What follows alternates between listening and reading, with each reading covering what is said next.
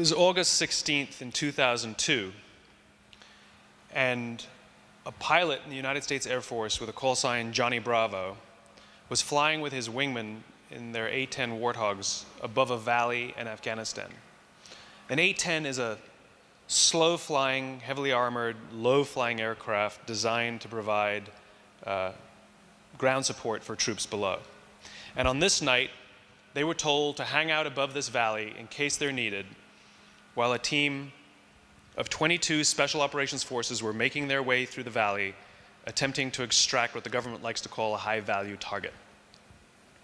Up above the clouds, it was beautiful. The moon was bright, the stars were out, and the moonlight lit up the clouds like the snow had just fallen. Down beneath the clouds, it was a very different story. These Special Operations Forces were in this middle of this valley, felt incredibly uneasy. They felt like they were being watched, and they felt something bad was going to happen. The only contact they had with the planes above was over the radio. They couldn't see each other, obviously, because of the cloud cover, and Johnny Bravo could sense their unease. So he decided he was going to go down and have a look, go down and fly beneath the cloud cover to see what was going on down below. And as he pointed his plane down, he told his wingman to hang out while he went to have a look. The call came over the radio: troops in contact. Troops in contact is what they say when they need help, when they come under effective fire and they need someone to come and help them. And that call came over the radio. Johnny Bravo had never heard it in combat before. This was his first time. Now there was no question he had to get down there. So he flies down through the cloud, the turbulence throws him about, and he finally pops out beneath the cloud, and he's less than 1,000 feet above the ground. He's also flying in a valley, mountains on both sides. And the sight that greets him is a sight he's never seen in his life, not in training, not in the movies. There was so much fire coming from both sides of the valley, it literally lit up the entire valley. What's more, this was 2002, and our aircraft did not yet have ground-hugging radar. So he could hit a mountain at any time. And he was using old Russian maps. That's the best we had.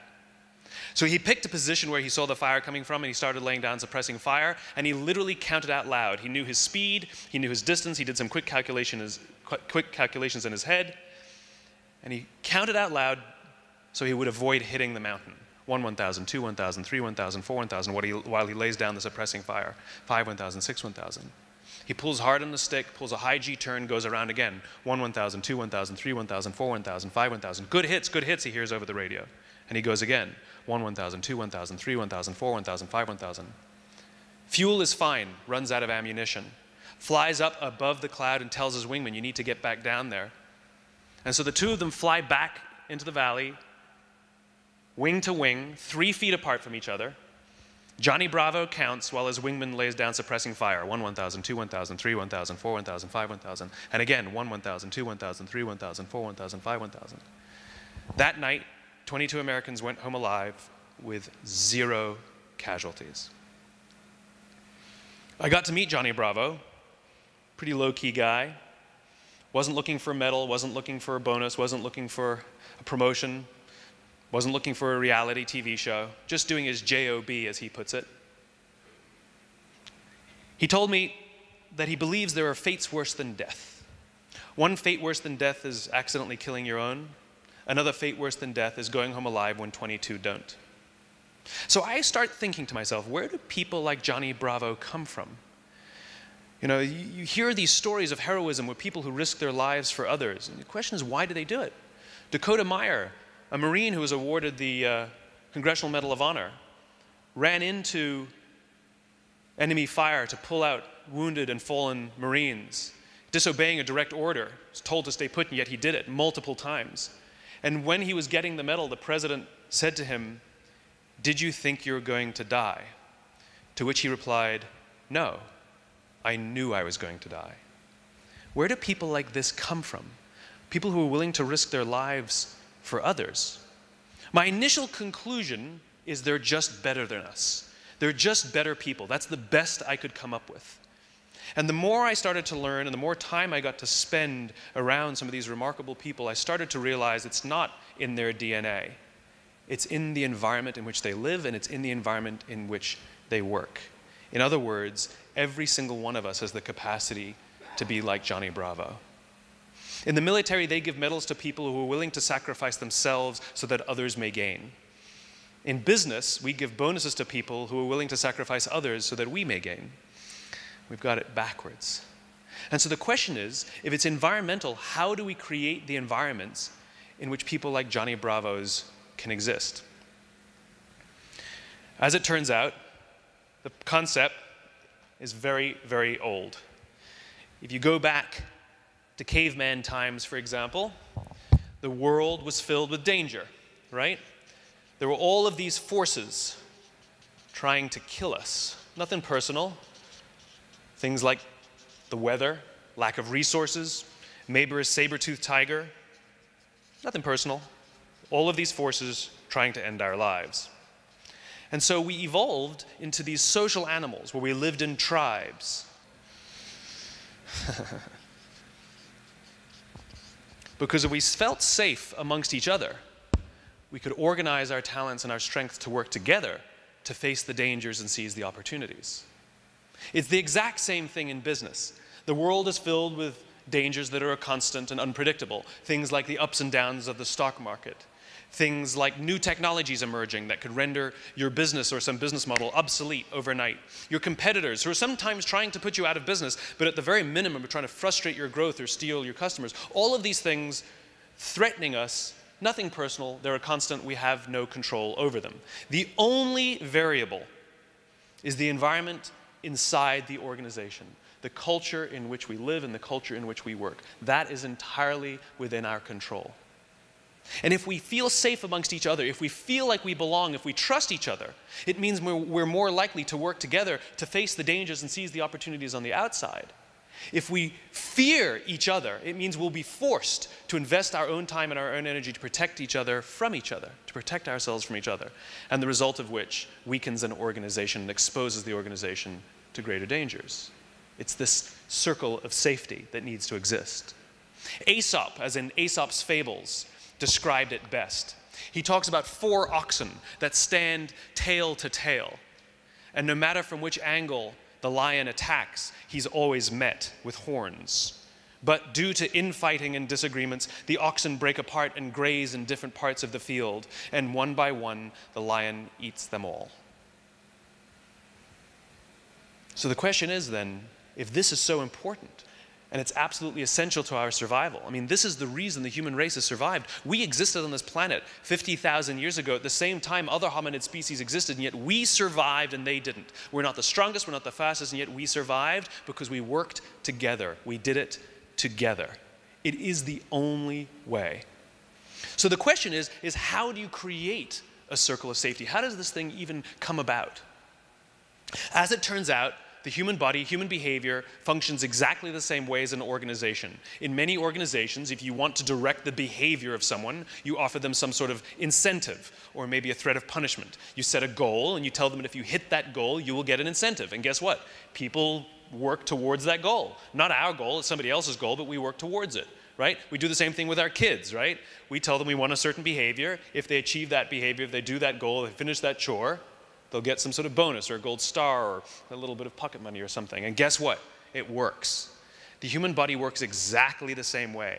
Inside our body are a set of chemicals attempting to direct our behavior, to do things that are in our best interest. If you've ever had a feeling of pride, status, love, trust, loyalty, happiness, joy, all of these feelings that I will generically call happiness are controlled by chemicals inside our bodies, incentives.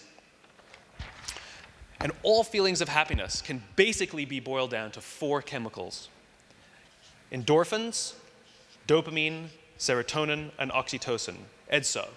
And they're all trying hard to get us to repeat behavior in our best interest. Let me explain what they are. Endorphins.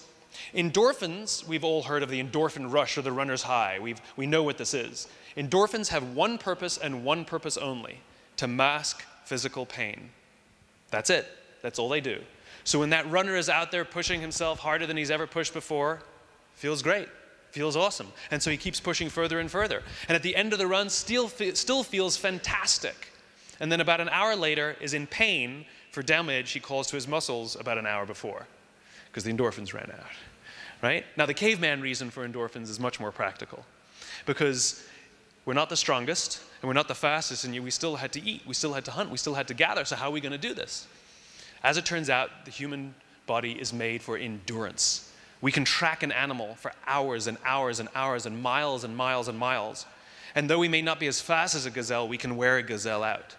And if we get tired or exhausted, we can't give up. We still have to bring the food back. And so the human body is designed in a manner that allows us to feel good when we push our bodies a little further so that we will continue. And we crave that feeling of endorphins, so much so that we would volunteer to go hunting. I had such a good time hunting yesterday, I'd love to go again tomorrow, the same way we crave exercise.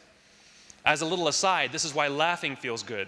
When you laugh, you're actually convulsing your internal organs, and to mask that pain, endorphins are released, which is why it feels good to laugh. We've all been in the position where you laugh so much that you say to somebody, stop, stop, it hurts.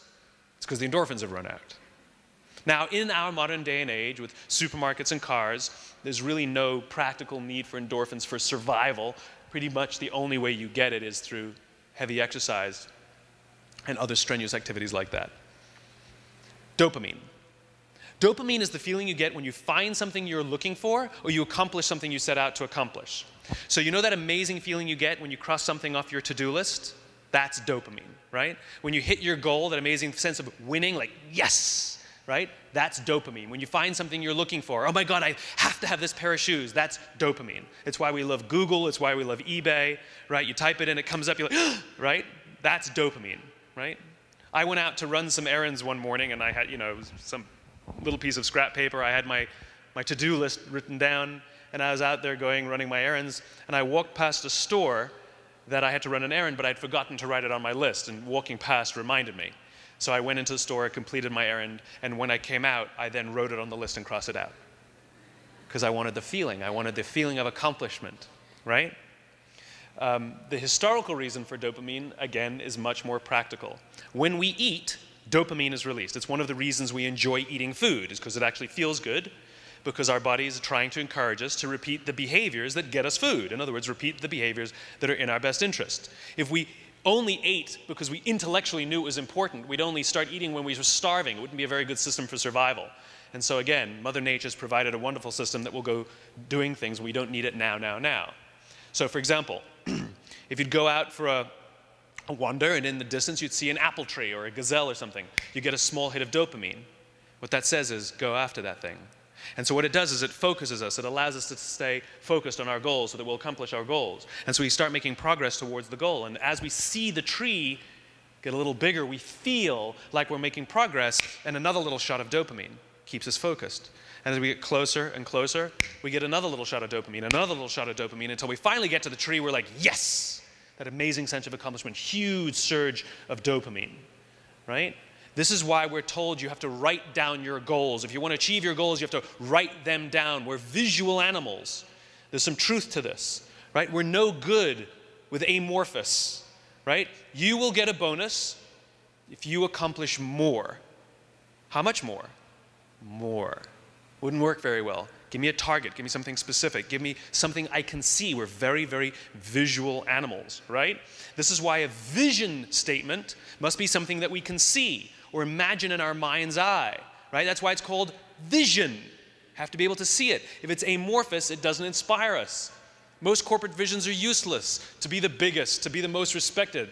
They don't mean anything to us. We don't even know what the metric is. Respected by whom? Your customer? Your employees? Your mother? Yourself? Who? We don't even know how you're measuring it. It doesn't inspire us. Martin Luther King had a great vision. He imagined a world in which little black children would play on the playground with little white children. We can imagine that. And if that's the kind of world that inspires us, we'll direct our energies towards that goal. And every milestone we pass that makes us let us feel like we're making progress excites us to keep going and heading towards that goal. It's not the metrics. The metrics are the steps that we're counting to let us feel that we're making progress towards the larger goal. It's the destination, it's the apple tree in the distance that matters. This is what dopamine does. It keeps us focused on the place we're trying to get us and rewards us with that amazing sense of accomplishment, or that we're doing something that we've been trying to do. We are progress machines. However, dopamine comes with a warning. It is highly, highly, highly addictive. Here are some other things that release dopamine: gambling, nicotine, alcohol, your cell phone, right? Think about how gambling works. We know what the apple tree is, right? It's 3 sevens. And we know what happens when you get 3 sevens. You win a jackpot, right? And so what we do is we start gambling. We get 2 sevens. We feel like we've made progress, so we get excited, and we keep going and going. We got 1 7, that's okay. I know that I'm on the way. I got another 7 was just up there. We know what it looks like, and we keep going and going and going. Except it's not a fair fight. It's not a fair game. It's not us versus nature. It's not us versus ourselves. It's us versus casino, and it's a rigged game.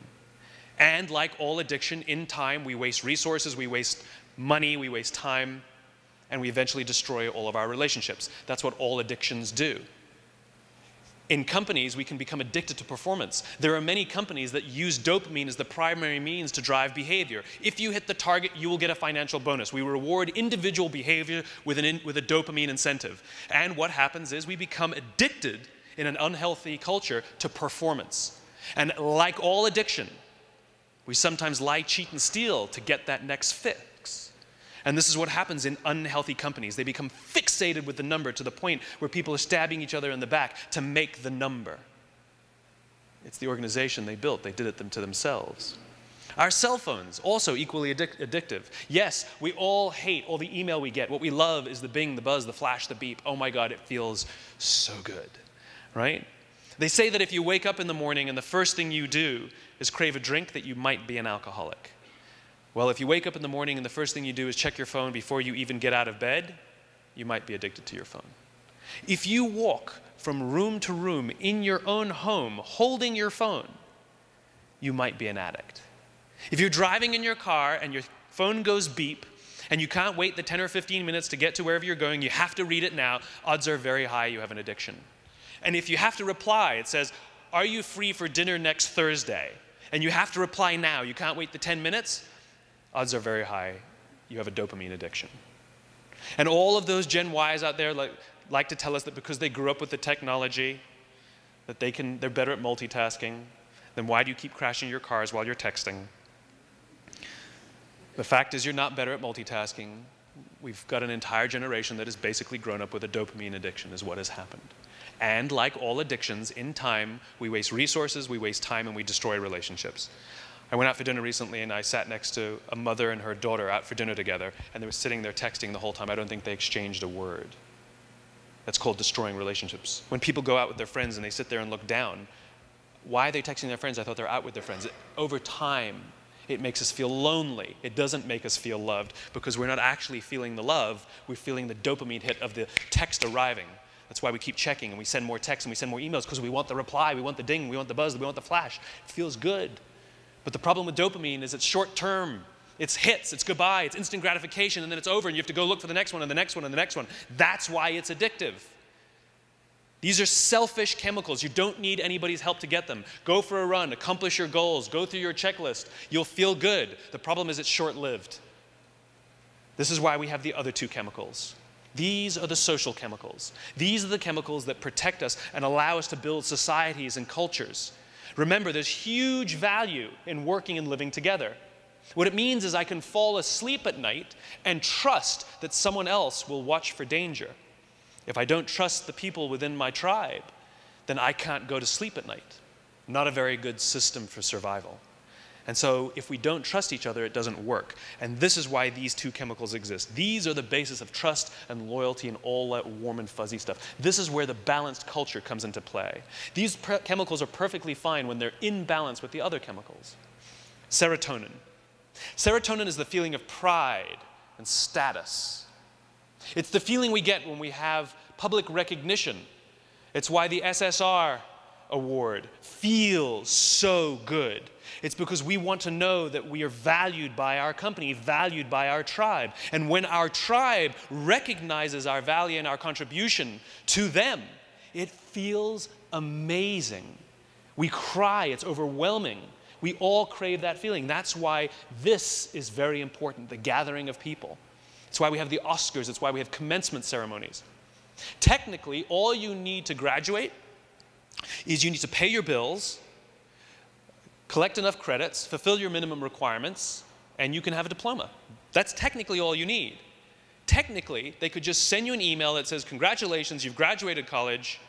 Enclosed, please find the PDF of your diploma. Feel free to print it out. PS, magna cum laude. Wouldn't feel the same, wouldn't feel good. And so we have a ceremony, and who do we invite to the ceremony? Our friends, our family, our teachers, all of those within our community who have sacrificed to help us achieve this great thing. And we can feel the day. When that young college graduate walks up on the stage and she walks over to take her diploma, the moment she grabs that diploma, she has this surge of serotonin. She feels her confidence rise. Serotonin has a lot to do with self-confidence. She feels her status rise. She feels good. She feels rewarded from the community. She feels awesome. And here's the best part. At the exact moment she feels her status rise and that sense of pride, her parents sitting in the audience also get a surge of serotonin, and they feel proud too.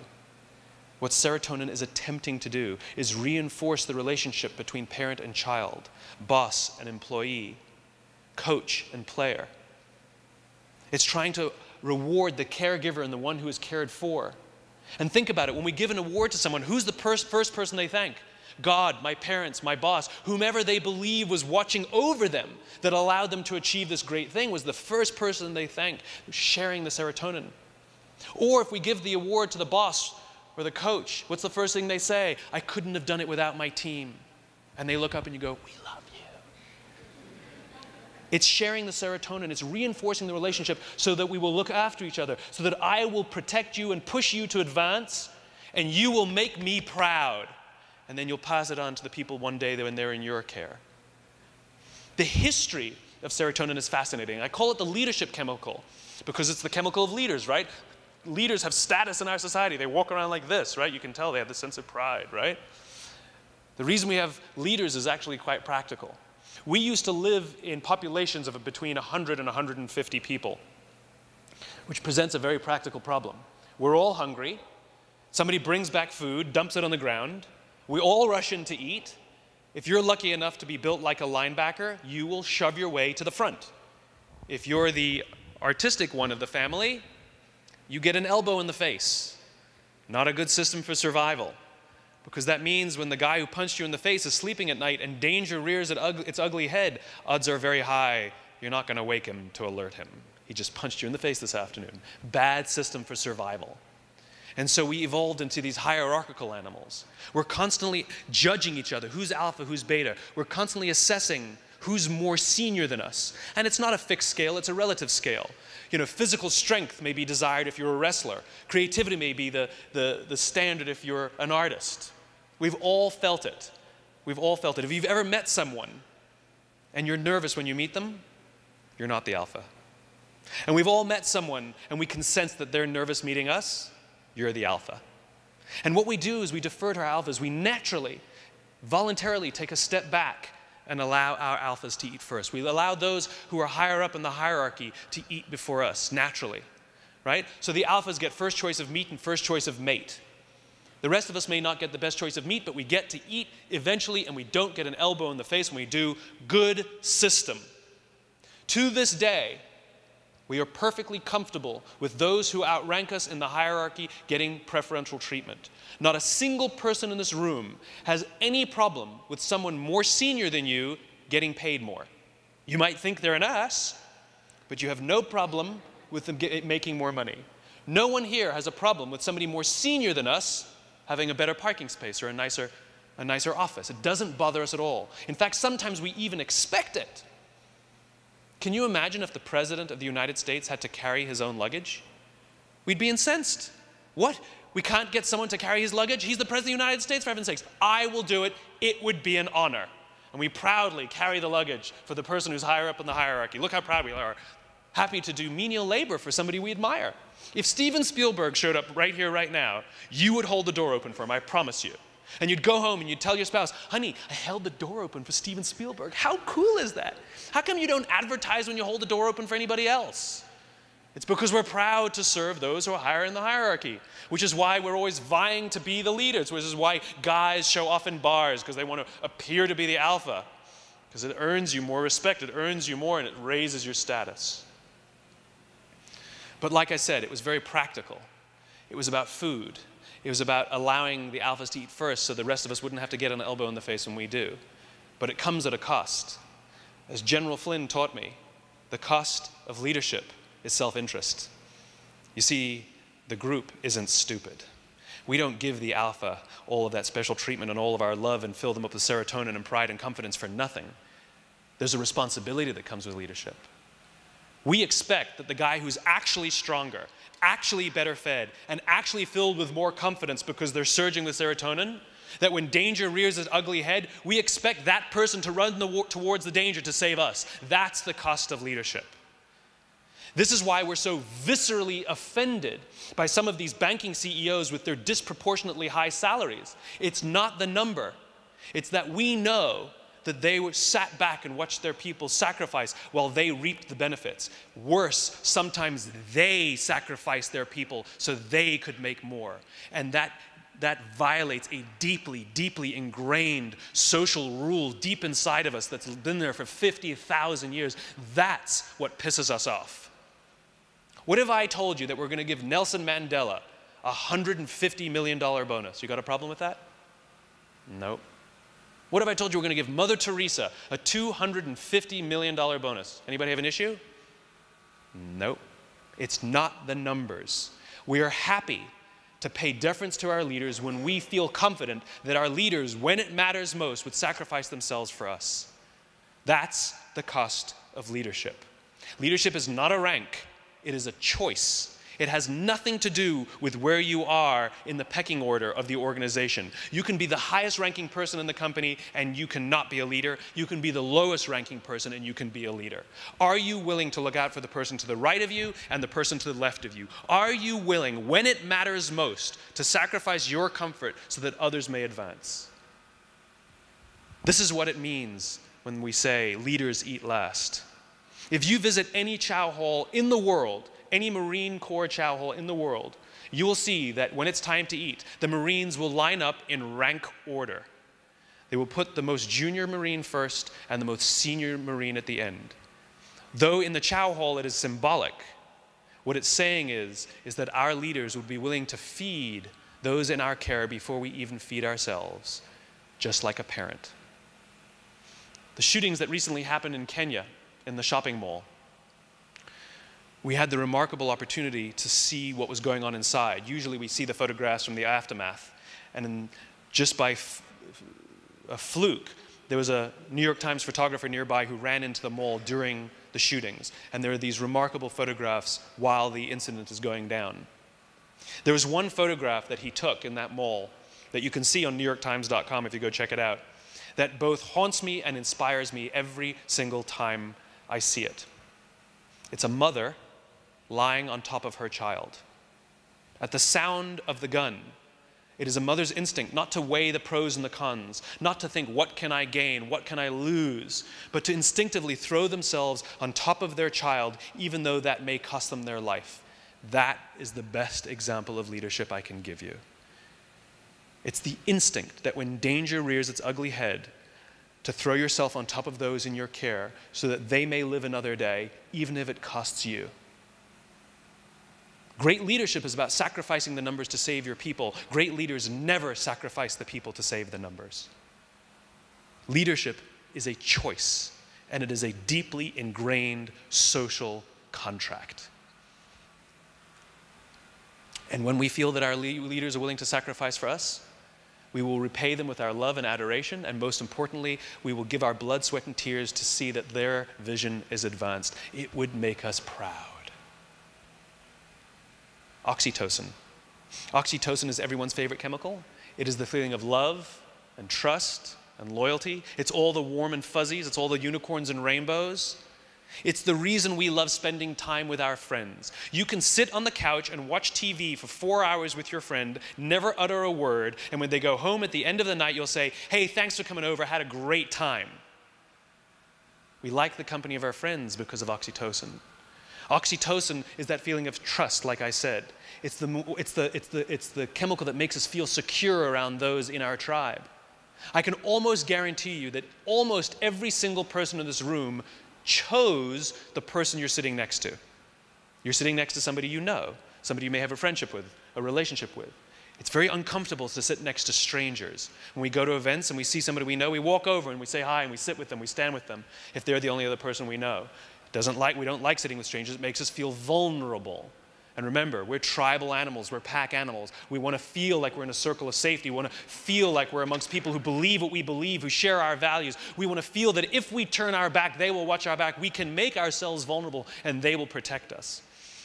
It's the best definition of love I ever heard. It's the willingness to give someone the ability to destroy you and trust that they won't use it. That's what it means, that we do not fear each other so that we can organize ourselves to take on the outside world. Oxytocin.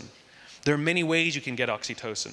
One is physical touch. This is why hugging our friends feels so good. This is why athletes high-five each other and fist bump and all this is physical touch. This is why children cling on to their parents because it makes them feel safe. I was witness to somebody who was in an office. We were getting an office tour somewhere, and this guy fell off his chair and had a diabetic seizure. And a whole bunch of people ran in, including his colleagues, to help him out until the paramedics arrived. And there's not much that could be done until the paramedics arrived. But I couldn't help but notice that one of his colleagues was on her knee, rubbing his leg, saying, "They'll be here soon, they'll be here soon." This idea of touching someone when they're in pain, it's because oxytocin makes us feel safe. It makes us feel that someone cares about us. This is an incredibly valuable tool to forming trust. Imagine you do a business deal with someone, and you're getting ready to sign the contract. You can't wait to do business with them. They can't wait to do business with you. And just as you're about to sign the contract, that you say, "This is going to be great." And they say, "No, no, no. We don't need to shake hands. Let's just sign the contract and let's get this going." And you go, "Great, we're excited too." And they go, "No, no, no, no, no, no. Don't need to shake your hand. We agree to all the terms. Let's do it." Business has nothing to do with the rational terms on the page. It's about forming relationships with people who we think we can trust, hope we can trust, and hope that they will watch for danger when we need it. It's about a social contract. It's not the terms of the agreement. Their simple refusal to shake your hand means one of two things will happen. You will either scuttle the deal, or you will go into it nervous. That's how powerful this stuff. This is about social contracts. Trust. Another way you can get oxytocin, acts of generosity, acts of human kindness. An act of human generosity is defined as giving of your time and energy with no expectation of anything in return. Money doesn't count, sorry. What if I told you that this morning I gave $500 to charity? What would you think of me? You'd be like, "Good for you. What, do you want a medal?" Right? But what if I told you that last Saturday, I gave up half my Saturday and I went and painted a school in the inner city? Then what would you think of me? You'd be like, "Nice, cool, I should do more." Right? We as human beings put a higher premium on people who give away a non-redeemable commodity. Money is a redeemable commodity. We waste it, we make more. Time and energy, once it's spent, there's no getting it back. We've all sat in meetings and thought to ourselves, "I'll never get this time back." Some of you are sitting here right now thinking, "I'll never get this time back." You won't. Sorry, I got nothing for you.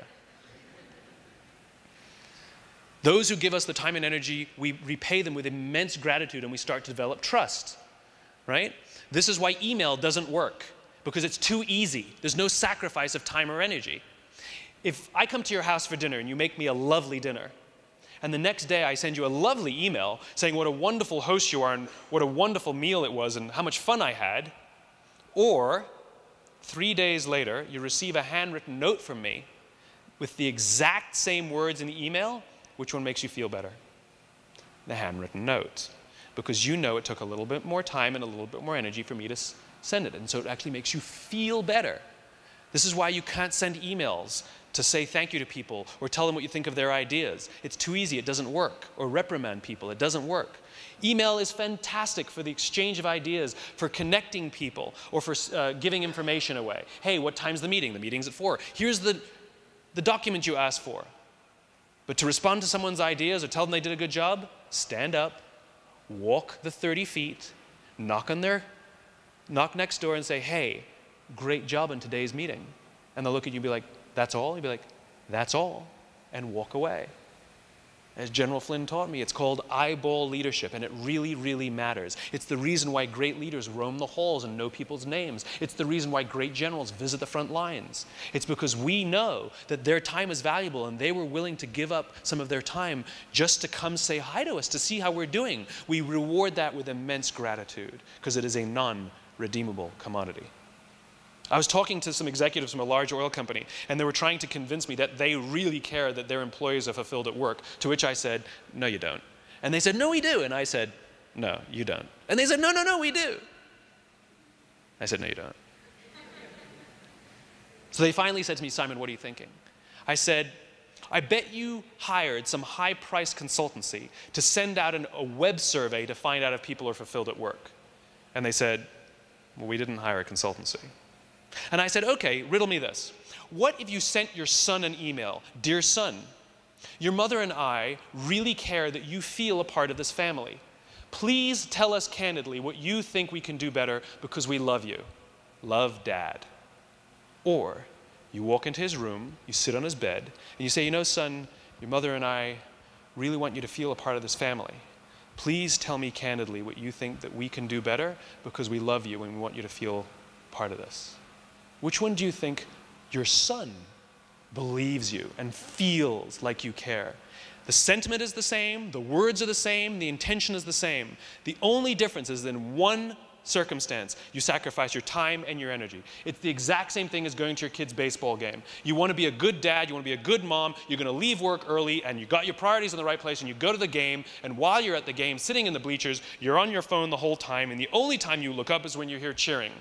You gave your time, you didn't give your energy. I promise you, when your kid's standing on second base and there's no cheering or anything, and your kid looks over to you and you're looking down, your kid does not feel that you care. Just stay at work. It's probably better. Another way to give oxytocin, like I said, acts of generosity, giving of your time and energy with no expectation of anything in return. I was walking down the streets in New York City, and a guy in front of me, his backpack opened, a bunch of papers fell out. Didn't think much of it. I simply bent down, helped sort of gather up the papers and handed them back to him and pointed out that his backpack had opened. Small act of generosity, small shot of oxytocin. I felt good. So the person who gives gets to feel the benefits of oxytocin.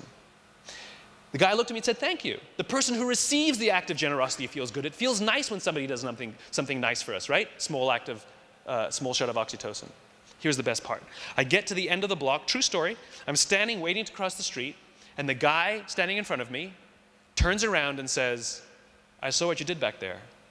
That was really cool. As it turns out, witnessing an act of human generosity releases oxytocin. This is the biology of pay it forwards. When we see someone do something great, this is why we feel good at the end of the news. They do those feel-good stories, and we all feel good, and we want to go do nice things. And when you heard the story of painting the school, you're like, oh, yeah, I should do more. That's nice. He's a nice guy. The best part about it is the more oxytocin you have in your body, not only do you feel good, but it actually inspires you to want to do things for somebody else. The more good we do for each other, the more it actually biologically inspires others to do good for each other also. And there's a reason for it. The human body is trying desperately to get us to look after each other. It makes us feel really good when we do nice things for each other. It makes us want to do nice things for each other when we see other people do nice things for each other. It's trying to get us to look after the tribe with positive reinforcements, desperately trying to do it. The best part is the more oxytocin you have in your body, the stronger the relationships you have, you are less susceptible to addiction. People with strong relationships with lots of oxytocin in their bodies literally are just less susceptible to addiction. It makes us healthier. Oxytocin boosts our immune system. Couples live longer than single people. Happy people live longer than single people, or sad people rather. Happy people live longer than other people, seriously, right? There's less cases of cancer, diabetes, heart disease, simply for being happy. Oxytocin is responsible for that. It makes us better problem solvers. When we get along with the people, we're actually biologically better at solving complex problems. It is a powerful chemical. Of course, the body is trying desperately to get us to love each other and look after each other. This is the value of what you have built. There's one more chemical I haven't told you about. It's called cortisol. The big C. Cortisol is the feeling of stress and anxiety. Cortisol is the first stage of fight or flight. It is the thing that makes us jump when we sense danger. We've all seen the nature documentary, and you see these gazelle out grazing in the field, and one of them thinks they hear a rustle in the grass, and what do? They go, and it makes them hyper alert. It makes your heart start pounding. It fires glucose into your muscles, and it makes you tense. This is what we get when we feel stress, when we feel like there's danger out there, right? We're getting ready for fight or flight, and if we see something, we're either going to run or we're going to go at it, right? We're getting ready for it. It's like an early warning alarm system, right? And because it's an early warning alarm system, by working in a social world, everybody's attuned to the cortisol. So for example, when that gazelle goes, all the other gazelle go, and now all the gazelle are looking for danger, even though they didn't hear the original rustle. And one other one sees it and dashes, and everyone lives another day. Good system. It's the same for us. What do you do when you hear a bump in the night? Bump in the night. You wake up, you go, what's the first thing you do? Wake up! I heard a bump in the night. And that person who didn't hear the bump goes, and they go looking for it, and their heart is pounding. And they become really tense just in case there's going to be fight or flight. They don't know what it is. They become paranoid. It's one of the things cortisol does. It makes us paranoid. Find the danger, find the danger. What is it? Is it a burglar? I don't know. What is it? Same thing happens at work for so many companies. When there's the threat of layoffs, everybody's like, ah! And then guess what? Everybody goes, ah! And we become paranoid. I knew I shouldn't have spoken up in that meeting. And we become stressed, and we become tense, and we become self-interested. Cortisol inhibits the release of oxytocin. The more stress, the more anxiety we have at work. Literally, biologically, the less empathy we feel when we fear each other. And just like when you get waken up at night by that bump and you see that there's nothing out there, you go like this, you go, oh, the danger passes, you didn't need to fight, you didn't need to flight. The cortisol leaves your body, your heart rate returns to normal, and you relax. The paranoia goes away, you're good to go. The problem is that to get all that additional energy, to make our hearts race and all that glucose and all the paranoia and all the heightened focused attention that all of our senses give us, we have to turn off non-essential systems to get it. So when cortisol fires into your veins, growth turns off, for example. You don't need your fingernails to grow at this moment, so it shuts it off. The other thing that cortisol shuts off is your immune system. In America today, we have some of the best hospitals, some of the best medicines, some of the best doctors, some of the best medical training, some of the best medical equipment in the world. And yet, why is it that heart disease is on the rise, cancer is on the rise, diabetes is on the rise? It's not partially hydrogenated oils. It's that most of our population are working in offices where they do not feel safe from each other. They come to work stressed and anxious and worried that someone's going to hurt them, someone won't help them. They don't feel they can fall asleep at night and trust that people will watch their backs. They don't feel like their leaders would throw themselves on top of them if something bad happens. And so they're paranoid, and they become self-interested, they become paranoid, and their health is affected. Literally, we are killing our own population because we do not have healthy cultures. We have cultures that are unbalanced. They're too much focused on the instant reward, and they do not focus on the building of love and trust and loyalty. We do not look after each other. We're not building strong cultures, and the result is that we cheat more, we struggle, we have hard time solving problems, we become paranoid, we become self-interested, and we affect our health. This is the danger. This is why I love this company. You are a shining example of what a balanced culture looks like, where all of the chemicals are doing the job as they were designed, where everybody comes to work and they not only achieve great things, but they feel like someone cares about them. You feel that management has your interest in mind. Most importantly, you talk about how much you care about each other and how you care that others care for you. When you talk to people like Johnny Bravo or the other heroes that have risked their lives or are willing to risk their lives for other people, I've asked them, why would you do it? Why would you sacrifice for someone else? They all say the same thing. Because they would have done it for me. That's called trust. And what an amazing experience to go to work in a place where we can say that I know that they would have done it for me.